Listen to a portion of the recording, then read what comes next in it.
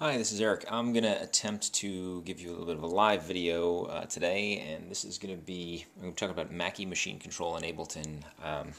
So anyway, here I have a Native Instruments Maschine interface, and some of you may be familiar with the Maschine.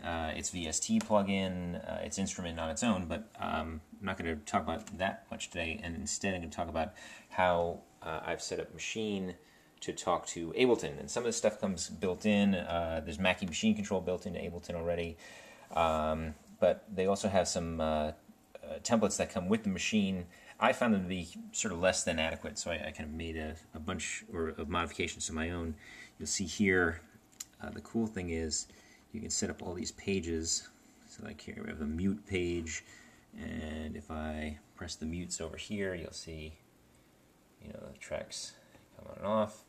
I go over here and I go to the solo page. I can solo tracks, the arm that record, got that covered. I also have some more elaborate tracks. This one covers track I/O, sends, pans, plugins, etc. So let's see, if I say track I/O, you can see how everything's assigned there. I can then even change. Yeah, see the inputs changing and they're changing up here. That'd be kind of an unusual thing to do, but it's possible.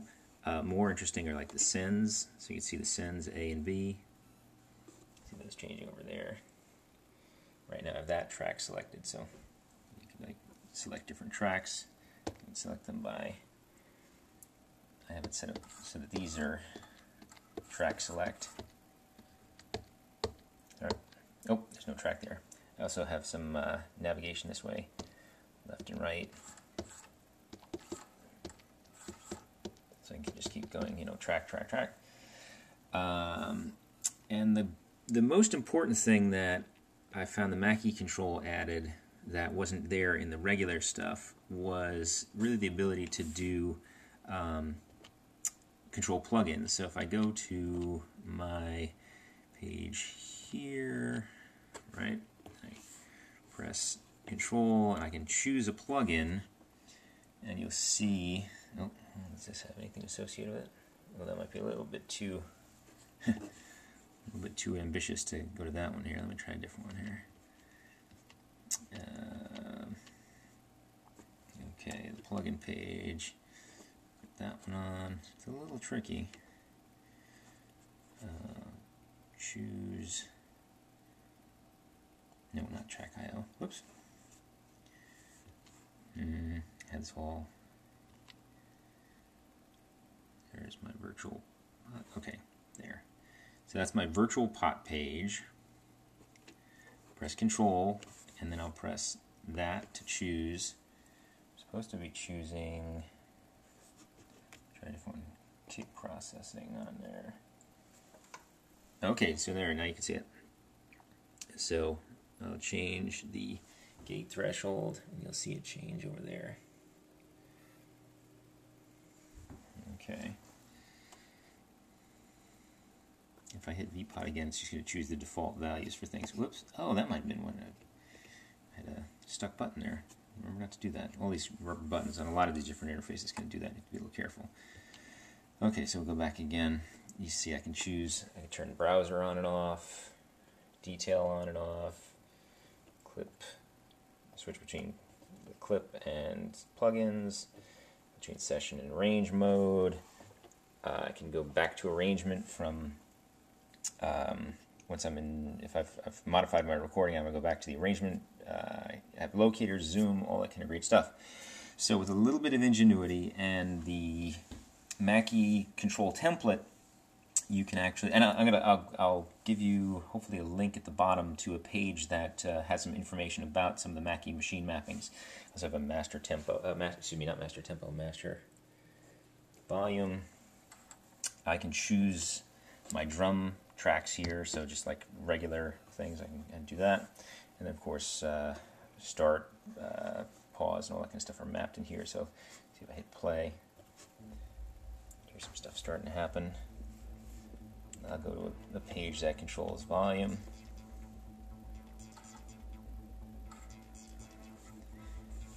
And stop that from being muted. My drums coming in. I also have my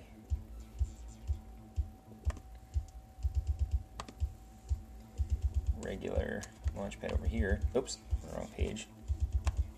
So I can trigger pages as well. So it's kind of, the two of these together are pretty cool. This for doing all the kind of grid-based stuff that you typically want to do. And then all the controls and as a, you know, drum pads and things over here, this really works out well. Put my screen back on. So the way I use things, it's kind of, you know, like my main plug-in interfaces and so on I can do up here and start and stop. I have my clip triggering and so on over here.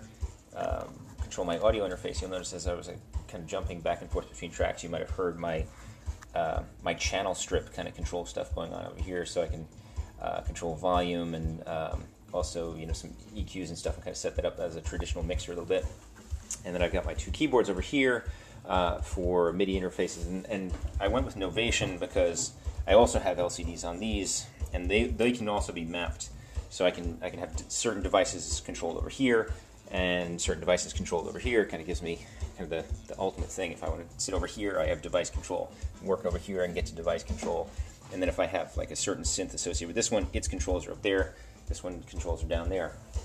I can't say enough nice things about the Novation product line, especially if you shop around. You can get some really good deals on stuff. I got the limited edition. I mean, normally this thing goes for like, I think it was originally like a $750 keyboard. I got it for like $250 on clearance before they got rid of all the special editions. And I went for the old style 49SL compact with this one. So, I mean, if you buy the latest and greatest, you want the latest and greatest, you're going to pay the latest and greatest bucks. If you buy, you know, a model behind, you're going to save a heck of a lot of money. The Launchpad isn't a super expensive piece to begin with. That's like, you can get them for about, you know, 150 bucks or so. I gotta admit, the Maschine was a bit of an indulgence. You know, it's still 500 bucks or so, but considering all the plugins you get with it, all the sounds, all that kind of great stuff, as well as getting a, you know, really great interface with LCDs on it, it's pretty cool. My audio interface, I kind of also indulged a little bit there. The nice thing about it, in addition to being a great audio interface, it has great preamps, mic preamps on it. It also records, so it's a standalone recorder. It's got this cool, you know, at least one motorized fader. I like the idea of having, you know, at least one motorized fader. So let's see if you can see if I'm on the right track over there. Oh, there we go.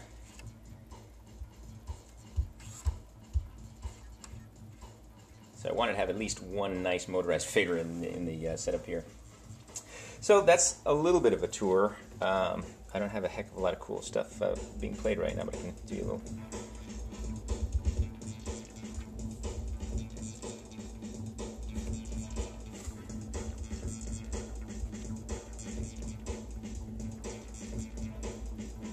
Turn over some.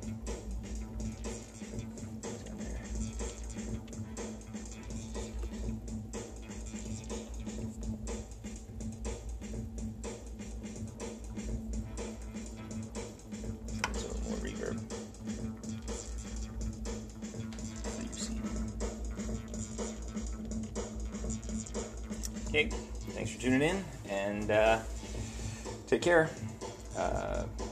Yeah.